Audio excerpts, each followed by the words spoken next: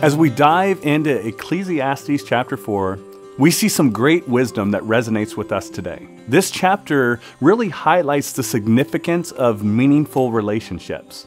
Check it out. We are social beings. We are created for fellowship. And as the verses state, two people are better off than one, for they can help each other succeed. When we cultivate authentic connections with others, we experience support, we experience encouragement, and mutual success. And in our world today, it's very easy for us to get caught up in the busyness of life while neglecting the deep connections that we really need. This passage reminds us to invest in relationships that bring value, love, and joy to our lives. We also see the emphasis on the power of companionship. But someone who falls alone is in real trouble. Likewise, two people lying close together can keep each other warm, but how can one be warm alone? Here's the deal.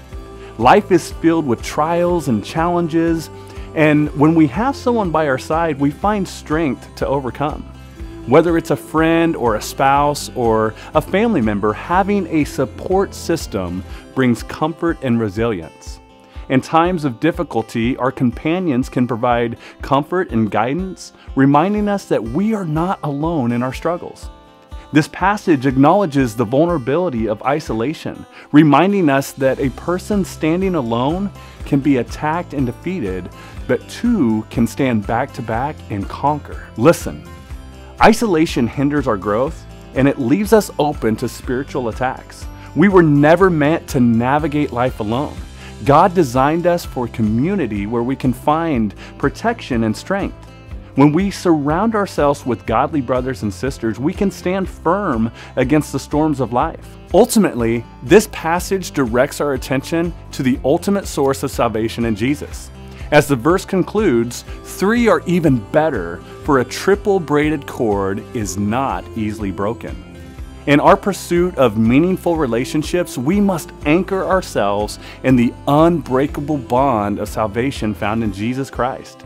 He's the third strand that brings stability, redemption, and eternal significance to our lives. Through His sacrifice on the cross, Jesus offers us forgiveness and restoration and eternal life.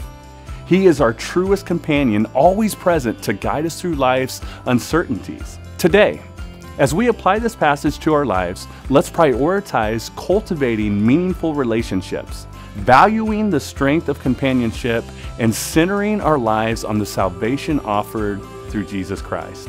And in doing so, we will experience the fullness of life. We'll find support in times of need and discover the eternal significance that only Jesus can provide. May we embrace this wisdom today and allow it to transform our lives and draw us closer and closer to our Savior, Jesus Christ.